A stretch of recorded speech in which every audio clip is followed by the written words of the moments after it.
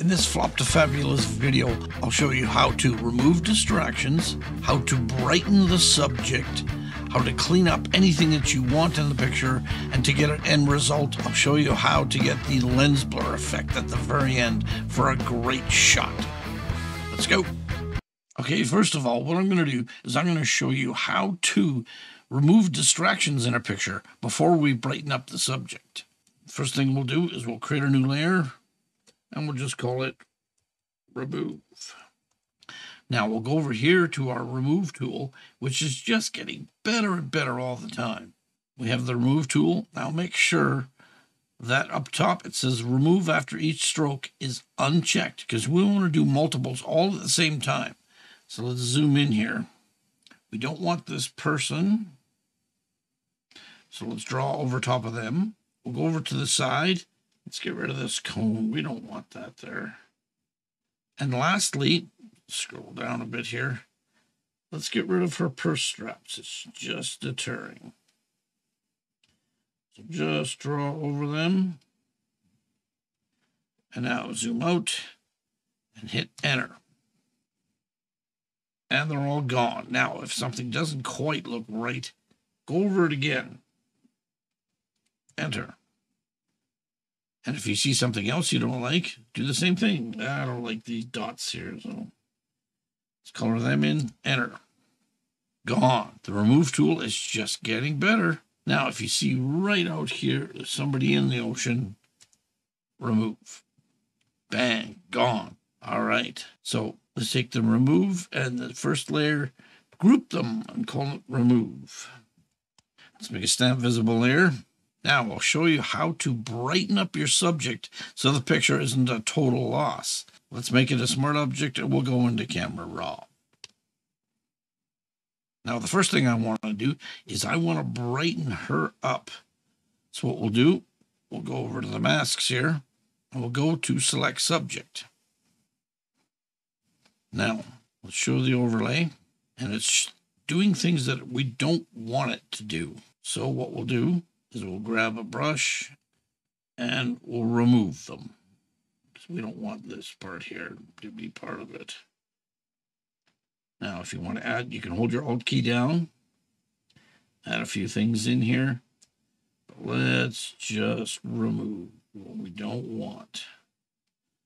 All right, let's turn the overlay off. Now, what we're going to do, instead of going to light or color, we're going to go down to our old friend curve. As you can see, everything's in a shadow. So let's put a dot in the curves in the shadow and slightly bring it up until there she is. Now let's do it to taste. See how we like it. I mean, that could be too much, but we'll bring it, dial it back, and we'll bring it up just enough that we'd like to see it. What we can do, if you wish, because it was a sunny day, let's go back to the curves, go to the blue channel, and we'll introduce a bit of yellow. It was a sunny day that day. So let's introduce a bit of yellow into the highlights to give it just a little bit more. That's great. Before, after. It's starting to look good. Now what we'll do is we'll go create new mask, and we'll select people again, except this time we're going to select everything. Separate masks. We may not use them all, but it's always good to have your options. So let's hit create. Because the thing I want to do is I want to zoom in, and I want to take her facial skin, scroll down, click it, and I want to go down to the shadows here under light. Just bring it up ever so slightly. Bring the highlights down a bit. And you can see her face a little bit better. If it's too much, back it off. But you don't want to go too far. So just do it to taste. Zoom out, check it out. Before, after.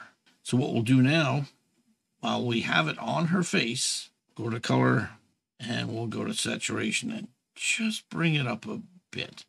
Now, if you don't like the way that looks, you can always make corrections. Now, what I'd like to do also, let's go to her clothes. Bring down the highlights a bit, but let's bring up the shadows and bring up her clothes just a bit. Again, go to color and saturation. And let's just throw a bit of color in there for her. One thing I noticed when we were doing the subject, the mask, as you can see, is too much. So let's fix this mask by going subtract, brush, and let's just remove what we want. So it's not highlighting something you don't want. Hold the Alt key down and fix and or grab what you want here. Make sure the auto mask is selected. So we'll remove anything that we don't want. We don't want anything glowing or anything like that. Cool. Zoomed out. Now, let's check it out. Before, after. That's very cool. But she's still not quite the center of attention. So what we'll do is we'll go back to our tools.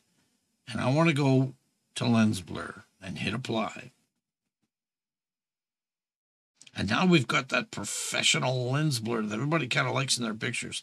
But sometimes it could be a bit much. So 50 might be a bit much on this one. So let's go down to 35. Wow, that's cool. Before, after. We've taken a picture that you might have thrown out to something that's just fabulous. I love this stuff. With a few changes here and a few changes there, you can take any picture that you thought might not be a very good picture and turn it into a great picture you can be proud of. If this video helped at all, please like and subscribe. I'm Don from Photo 911. See ya.